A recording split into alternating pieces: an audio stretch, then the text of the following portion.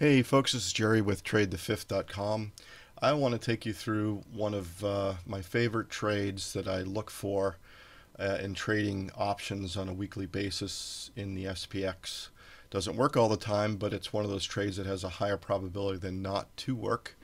I think about 75% of the time, and I'll go through how the trade sets up and what I looked for and how the thing worked. So a number of you that may have listened to these video blogs or looked at some of my posts in the past know that I'm a big fan of looking at these expected moves. And in the SPX, I'm in the simulated trading app, and I'm in the Analyze Think Back tab. I'm going to look back at the end of day trading data for the 2nd of November, which is a Friday, and I see that the SPX closed at 27.23. Now what I like to do on each Friday is look at the expected move for the week following Friday close.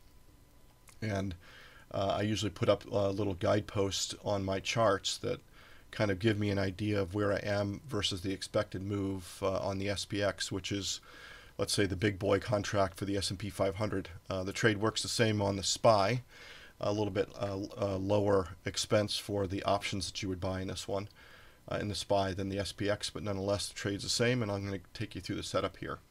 So on November 2nd, which is a Friday, at the close of the day, we closed at 27.23, and I'm looking at the next Friday's close expected move to be 65 points.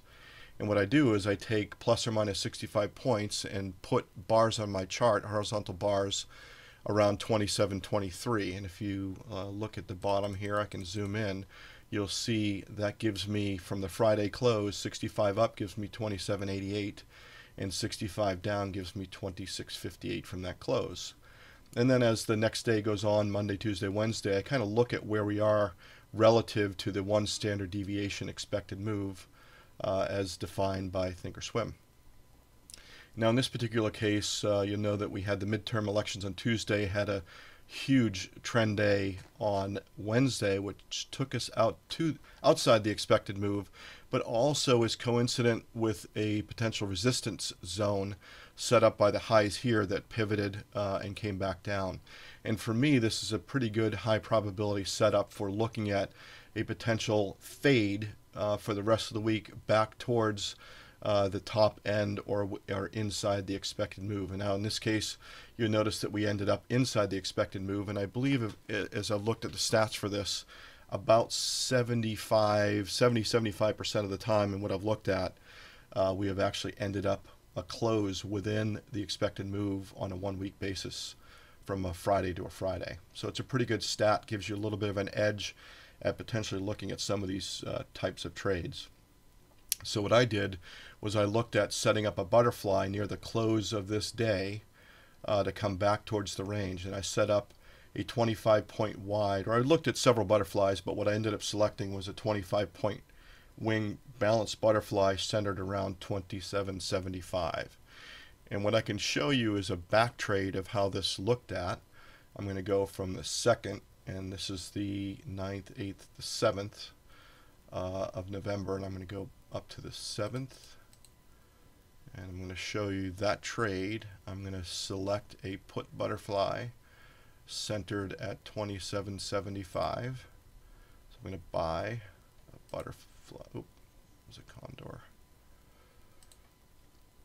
Buy a butterfly, and I'm going to set the wings to be 25 points wide, so it's 25 up and 25 down. And you'll see at the end of the day on the 7th, that trade was a purchase for roughly $2.68, which for one contract on the SPX is about $268. What I ended up doing was buying, getting in the trade a little bit earlier than that. My trade was actually at $4, so I'm going to set the price here for $4, and that will lock the trade. So at the end of day on the 7th, which is Wednesday after the election, I was in this trade by the simulator. $4 was $400.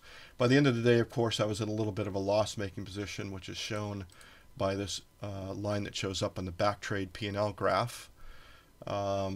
I think I closed about $132 down. So I bought it for $4, and I think I showed it was about $2.68 by the close of the day. So I was in a little bit of heat on that one. I ended up getting in it right near the close.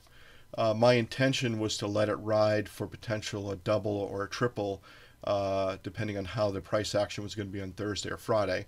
The risk wasn't very big for me, $400. In an SPY trade, it would have been about $40 for one contract. It's about 1/10 the price in the SPY. In any event, you can see what ended up happening here. I rode the trade into Friday and left my trade on through much of the day. I did not ride it to the close, so I didn't get the max profit here. But you can see that the trade closed at 27. Shows here. You'll see the high. The close here was 2781.01. The risk in the trade, or the break-even point, was your 2800 strike less the $4 that you paid for the trade. So I was going to be break even at 27.96, and we ended up coming all the way down to 27.81. If you wrote it all the way to the close, that's about a $19 close less the $4 you paid, so it's $15 profit on the one lots, $1,500, and you can see that shown up here by this yellow $14.99. This P&L back trader will show you the close of Friday. This thing closed at $14.99. So if you put on the trade, let it ride for $400, or if you got in the end of the day at $298, you would have profited $1,499 per contract, which is a great trade and a great setup. So look at that in the future. Go in and plot your expected moves for the week based on Friday, and happy trading. Take care, guys. Bye-bye.